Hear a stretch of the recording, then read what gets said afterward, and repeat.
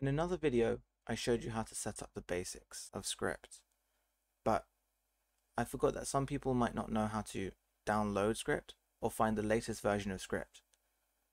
We can do that by going to the Skript GitHub. We can type in Minecraft Skript GitHub.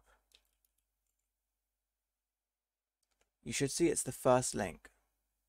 You're going to click this link and the latest versions should be at the top. You scroll down and you'll find the asset section. You'll find the jar file. Click the jar file. For me, it'll say Skript 2.6.4, but for you, it might be a newer version.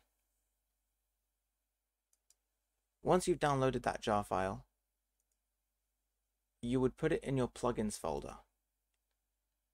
Once you put it in your plugins folder, you would restart your server and you would see a Skript folder.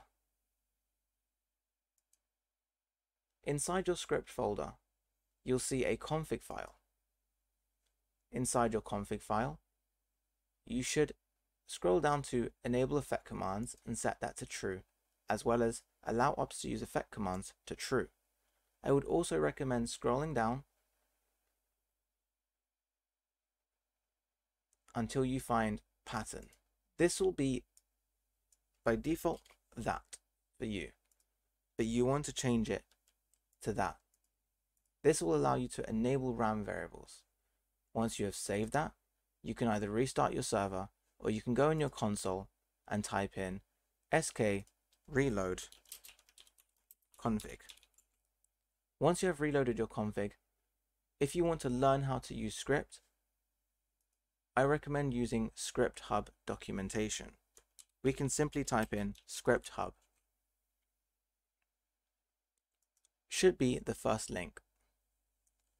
Once you're on the Skript Hub website, click on documentation.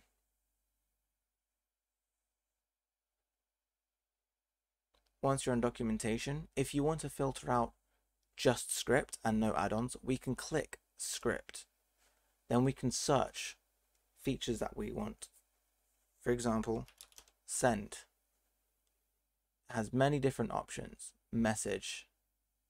We can message, we can send. Another great way to learn how to script without the Skript documentation is to go to Spigot website